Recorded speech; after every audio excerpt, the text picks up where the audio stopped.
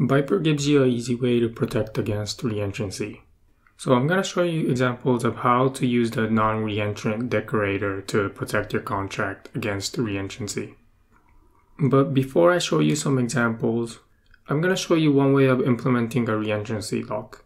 And this will give you a better picture of what the re-entrancy lock is used for. Alright, the basic goal of a re-entrancy lock is that you are trying to prevent functions inside the contract from being called while a function is called and is still executing. What would that look like? Here I have a simple function. When this function is called, it does some stuff, and somewhere inside this code, it will make an external call. To keep this example simple, I just used raw call to call the default function of message.sender. In Solidity, this will call the fallback function. Now, once message.sender is called, if message.sender is a contract, then this will execute the default function. And message.sender will be able to call back into this function while this function is still executing. So if there was more code over here, message.sender will be able to execute this part of the code before the code below executes by calling back into this function before this function finishes executing its code over here. And to prevent this from happening, we need to implement a re-entrancy lock. So we need a state variable called locked.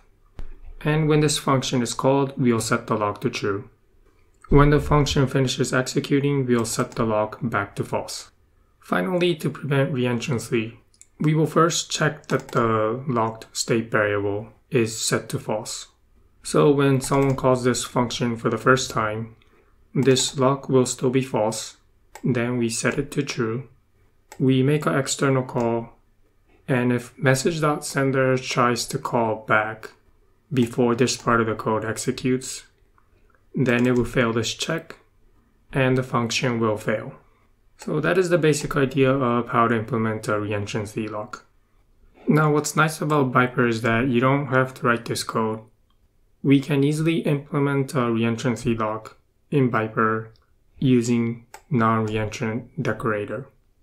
The simplest way to use the non-re-entrant decorator is to declare at non-re-entrant, and then inside the parentheses put in the name of the lock. For this example, I'll just name it lock. Later on, I'll show you a more advanced way of using this non-re-entrant decorator. To test this non-re-entrant lock, I've created a contract on the right, and I've also declared a function. When we call this function, it will call the callMe function over here on the left. And then when the raw call is executed, this will call the default function. This default function will call the callMe function again. But because we have a non-re-entrant lock over here, the second time we call callMe, this function will throw an error. Inside Remix, I've activated the Vyper plugin by clicking on this plugin icon. And then I compile the two contracts. The contract showing how to use the non-re-entrant lock, and the contract that will try to do the re-entrancy. And then I've deployed these two contracts over here. So now we're going to be calling this function test re-entrancy lock. And I want to show you that calling this function will fail because we have a non-re-entrant lock over here. Alright, so I'm going to click on this test re-entrancy lock contract and then call the function. And you can see over here that the transaction to call the function test re-entrancy lock failed. And it failed because the non-re-entrant lock protected this contract from re-entrancy. For the next example, I'm going to show you another example of using the non-re-entrant lock. And this time we'll take a look at what happens if we name the lock different. And to show you what I mean over here, I'm going to first copy this code and then paste it here. And for the name of the lock, I'll name it lock2. I'll also name the function a little bit different. I'll call it callMe2. And for the log, we'll say here. Other than that, it's the same. It's going to call the default function of message.sender. by giving different names to the locks. So here the name is lock, over here the name of the lock is lock2. We can create different re-entrancy lock for different functions or for a group of functions. For example, let's say that call me is called.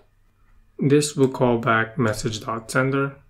And now message.sender won't be able to call back into this call me function because of the lock over here above. But what message.sender can do instead is call me2. This is because this is the first time that call me2 is called. Now if message.sender tries to call back into call me or call me2, by this point of time, both of these locks are set to true, so they cannot be re-entered. So if message.sender tries to call either one of them, the call will fail.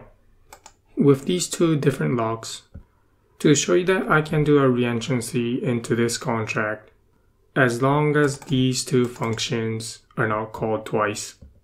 Over here on the right, I'm going to modify this code a little bit. So instead of calling the call me function twice, for the second time, I'm going to call the call me2 function.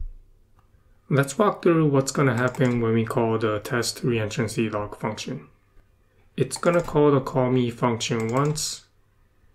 This will call raw call and call the default function. And then the default function will call the call me2 function. The call me2 function will again call the default function. But by this time, since I is equal to 1, this re-entrancy will not execute. I've recompiled and redeployed the two contracts. So when we call this function, inside the transaction, you can see here that the transaction was successful. You can also see that two events were logged, and these two events correspond to the logs, the first one from here and the second one from here. So that's how you create different logs for different functions, by naming them differently. Thanks for watching and see you later.